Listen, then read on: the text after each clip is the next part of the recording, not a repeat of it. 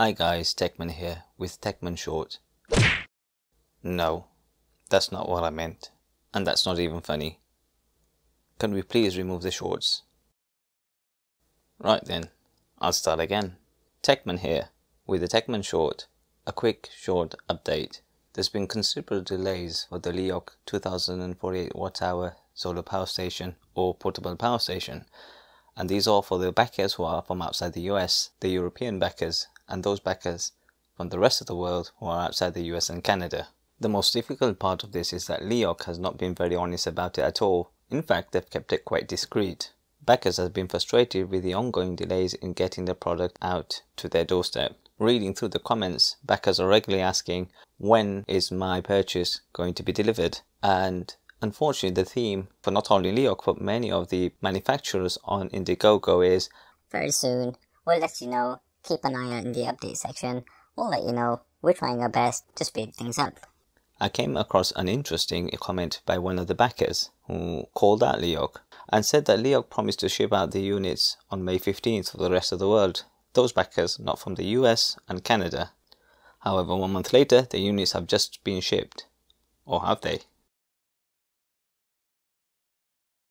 Leoch has promised that the new shipping date for the rest of the world is June the 10th. As of the recording of this video, Leoch has not yet confirmed whether they actually shipped out the units as promised.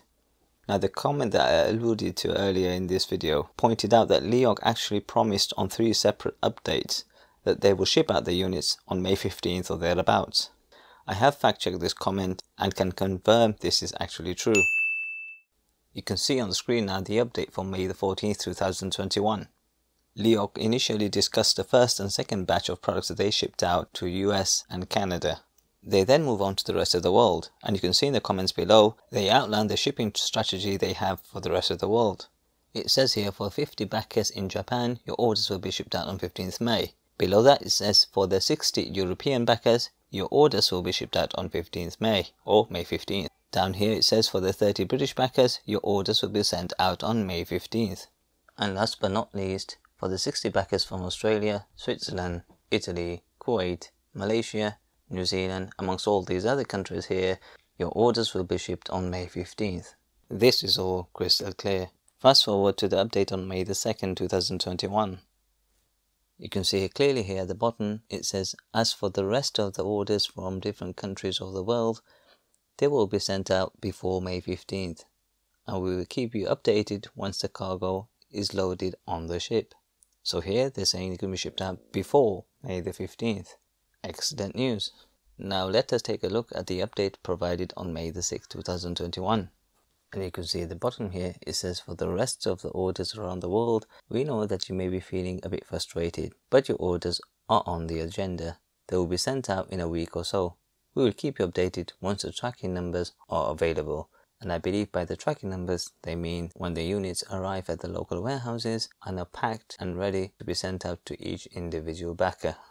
Interestingly, there were further updates pushed out in May 2021. Now, these updates were aimed at resolving issues with faulty units and responding to issues that Hobotech found in his product review.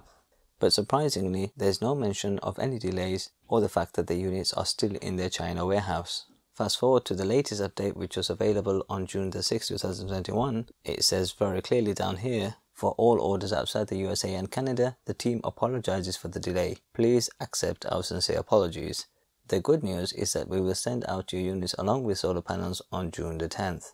Now forgive me, but good news would have been if they shipped out the units on May the 15th or even earlier. This is actually bad or unwanted news. Now my question is, why can't Leoch just be honest? Tell your backers what's going on. Just say, you know what guys, we were supposed to send out your units on May the 15th, but we've encountered a problem. And here it is. We now anticipate to ship out the units on such and such a date. In the meantime, we will keep you posted on what's happening and what action we're taking. That's all we can ask from you, Leoch. That's all that we ask from you.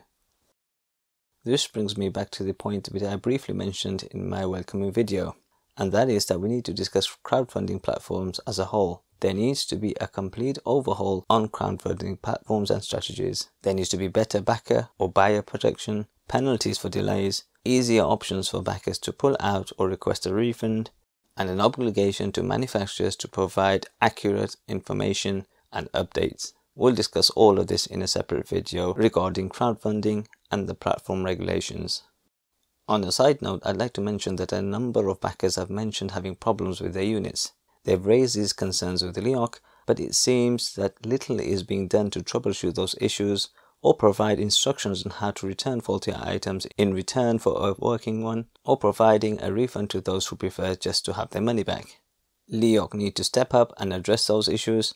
They need to promptly respond to customer emails, or people will question their credibility. And lastly, speaking of communication and emails, I emailed a number of manufacturers a fortnight ago with regards to this channel and posed a couple of questions. I emailed the likes of Leoch, Jackery, Zero Breeze, EcoFlow, All Powers and Blue Yeti, amongst others. Now to this date, I have not received a response from any of the manufacturers bar one, and that was Zero Breeze. The response I got from Zero Breeze was actually 3 days later, but at least they did get back to me.